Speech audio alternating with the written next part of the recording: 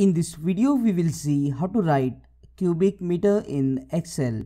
This symbol is also called as meter cube, and to write this meter cube, what you have to do is just type M3.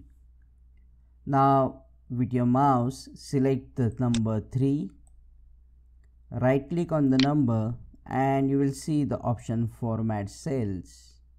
After clicking on it, you will see this window.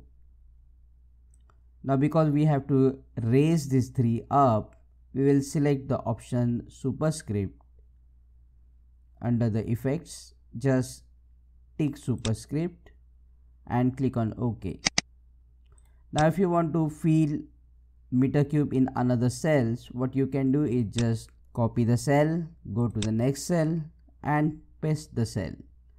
But if you have many cells, then what you can do is just select the number of cells, right click and click on paste to fill the cells with the meter cube.